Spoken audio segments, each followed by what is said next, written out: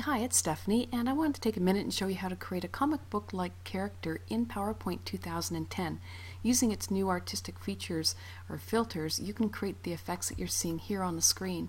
So the original lady is on the left-hand side, and then here she is treated with the cutout effect, and on the right-hand side she's treated with an effect called photocopy. So let me show you how to do this. In PowerPoint, what you need to do is bring in the images you want to work with, obviously, and instead of choosing insert picture, what I did was I said insert shape instead. I drew a rectangle and right-clicked. I filled it with this image here, and that allows me to work with the transparency of the image because that's available in when you work with PowerPoint shapes. So that just gives me a little bit more flexibility, and you'll see that and see the reason why in just a second. So we're going to work with the lady on the left first, and we're going to apply the cutout effect to her. And we need 3 copies of her to achieve this effect. The bottom copy, just right-click on that bottom copy, and the Format Picture menu appears. With the bottom copy, I'm going to apply a blur effect. So under Artistic Effects on the right-hand side, I'm going to choose Blur, and I'm going to strengthen that blur from 10 to 25, the radius. And then on the middle copy of the lady, I'm going to play with the color here. So I'm going to increase the saturation to 400%, increase the temperature to its maximum, and then I'm going to go to the Fill menu and increase the transparency to 20%.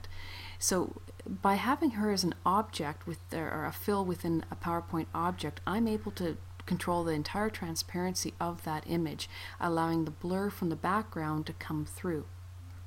Now on the very top image of the lady, I'm going to work with the artistic effect of Cutout, and by default it has a number of shades, or basically the detail of the effect set at 2. I'm going to take this down to 0, which is going to create a fairly strong look here. And then I'm also going to go to the Fill menu and increase the transparency of this top layer to 50%, allowing quite a bit of the color and the blur to come through. Final step is just to select all of those images and then choose Align Center and then Align Middle, and you get that effect. Now for the lady on the right, we're going to apply the photocopy effect instead. I just need 2 copies of her to do this. So on the bottom copy, again I'm choosing Format Picture, and I'm going to do the exact same thing. Apply the artistic effect of Blur, and I'm going to strengthen that blur up to 25%, or a radius of 25. And for the top copy, I'm going to change the picture color, saturation up to 400%, color tone down to 59. I'm also going to sharpen the image a little bit, which allows a little bit more of the skin detail to come through once you apply the artistic effect of photocopy. So this effect comes in, and it comes in as a detail of 3, which is pretty good. This is the effect here. It's pretty cool, actually. And then under the Fill menu, I'm just going to increase the transparency to 25% to allow a bit of that background blur to come through in the image. And once again, I'm going to align these images together. So those are the 2 effects. Now you can also bring these images into scenes. So for example, the lady on the left where we did the cutout effect, here's her original picture in an actual photograph of an office. And then in PowerPoint, I brought the treated version of her in, and then I treated the office image itself. I just applied the cutout effect and played with the transparency to create this look.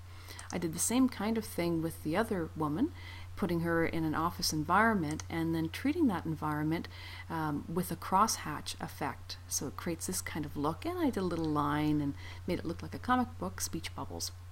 The last thing I did was I actually saved an image of her, saved as a picture from PowerPoint, and I brought that picture into Crazy Talk, which allows me to animate, facial animation basically, and you can see the result here. So I just inserted a web object, which is the output of Crazy Talk, and then you can see that she's actually talking. You probably can't hear her talking, but you can see her lips and her eyes move, and she's talking. So you can actually create not only the comic book characters in PowerPoint, but you can further animate them and create flash files, creating kind of avatars for your e-learning.